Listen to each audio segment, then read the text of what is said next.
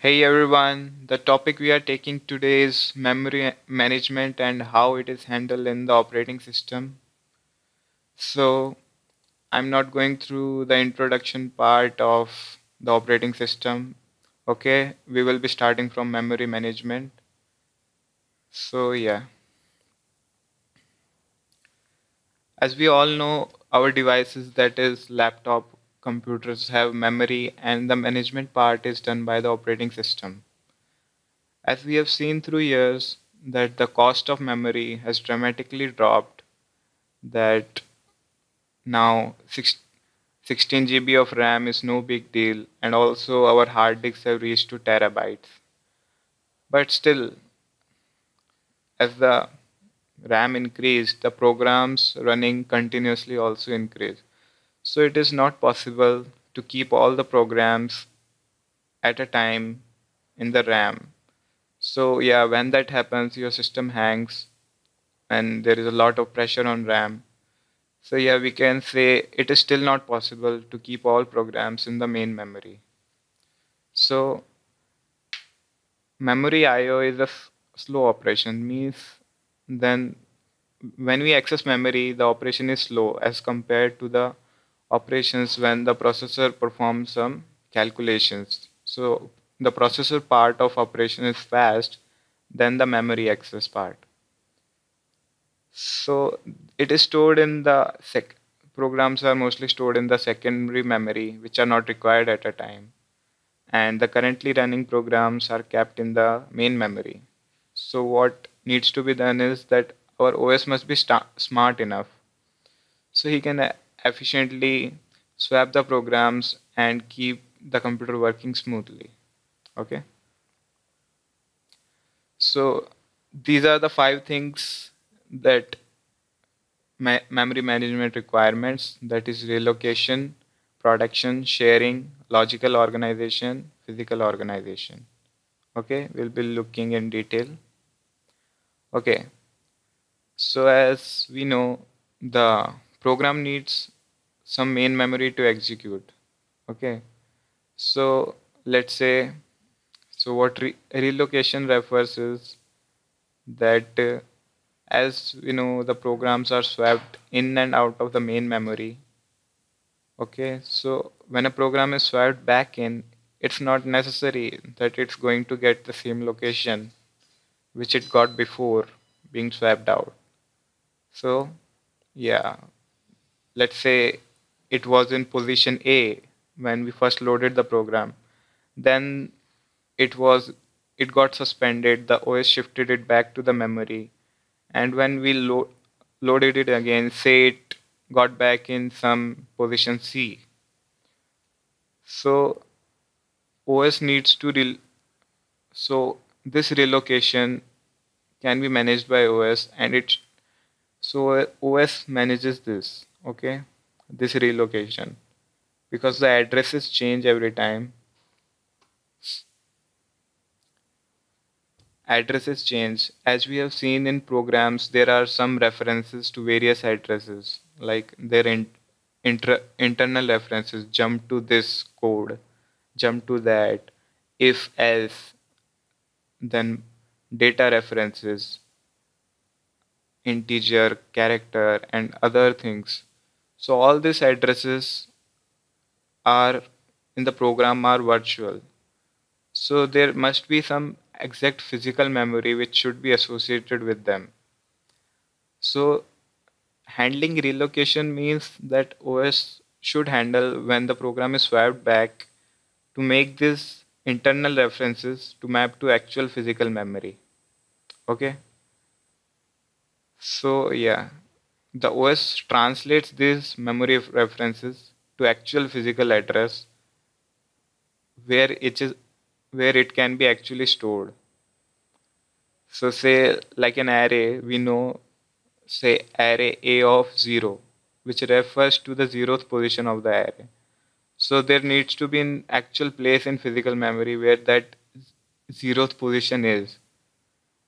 And similarly, and if we refer to some other variable, that is now array position 5. So yeah, there should be some position 5 also. So the OS manages that, and it's not always the same place where it got loaded first when it is swept back out. Okay, another thing the OS needs to do is protection.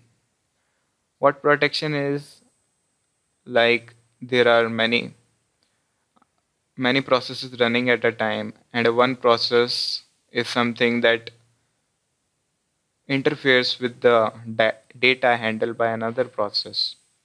So it should not do that unless we intend it to, we want it to do that, which will be surely not under protection as. So to to prevent the unwanted access, the OS should manage that one process should not interfere with the data handled by another one. Okay. So it becomes difficult when there is a dynamic allocation is used. Dynamic allocation is the allocation at runtime, like we do with its new keyword in C programs. So yeah, it becomes even more difficult when the it's dynamic. So and mostly in most of the programs we use dynamic allocations. So we need to check all references at runtime when they are allocated. Okay. So there can be a protection hardware which supports which supports this functionality. Okay. Sharing.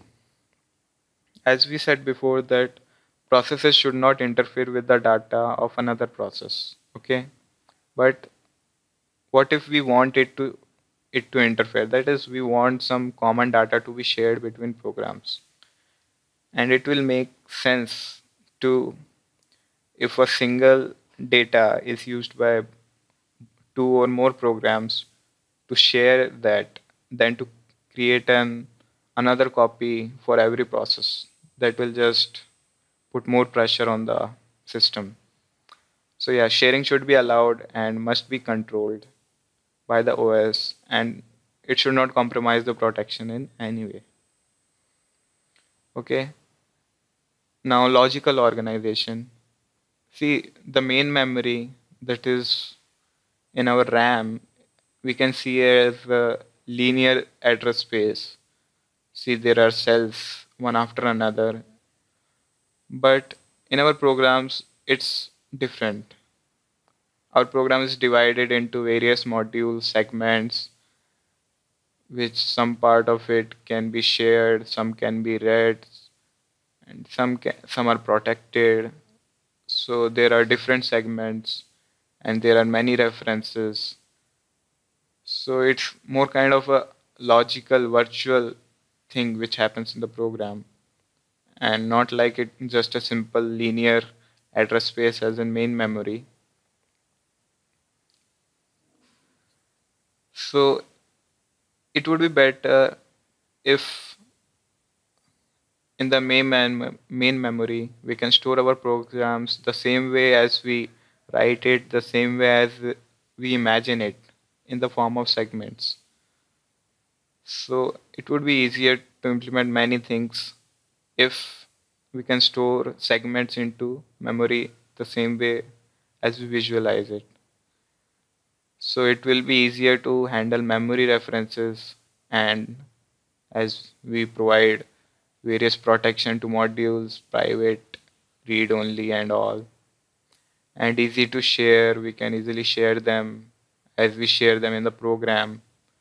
So the closest approach which applies this is known as segmentation.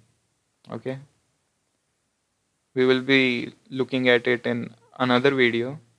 Okay, so yeah, so now the physical organization is basically there are two types of levels of memory we look at. First is the main memory, that is our RAM, and another is a secondary memory, our hard disk. So main memory, as we all know, is fast, and so that's why it's costly, and the most important is it's volatile. So If the power goes off, everything stored in it will be lost. As the opposite, the secondary memory is low, but as well as cheap. You can get G- GBs of memory with a very few money. Okay, so we can make use of both of these properties of this memory. So the programs are stored in the large secondary memory, as there are many programs, and the one which we require to run currently is loaded into the main memory. Okay, so that's how we manage it. So who manages this? See, this task can be given to the individual programmer, and he needs to do the overlaying, that the swapping of segments when there is not enough space in main memory. So yeah, it will waste time, but we can give him to do that. And now if we think about it, in the multi-programming environment, as we have talked before, the programmer doesn't know where it is actually stored.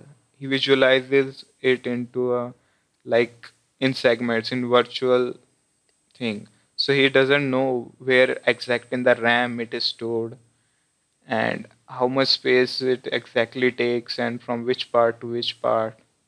So yeah, we can't give this task to the programmer.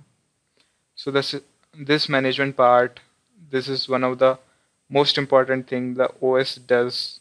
And so yeah, the system should perform this task, not the programmer.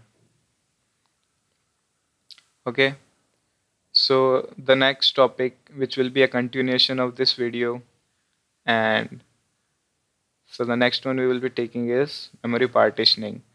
And in another videos, we will be taking many useful aspects as the technique we call paging and segmentation and various page replacement techniques. Okay, so keep watching. If you like this video, please click the thumbs up button and subscribe. Thank you.